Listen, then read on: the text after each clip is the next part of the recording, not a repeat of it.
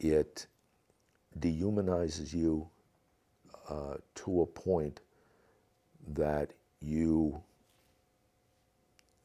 pretty much give up on anything. You hallucinate.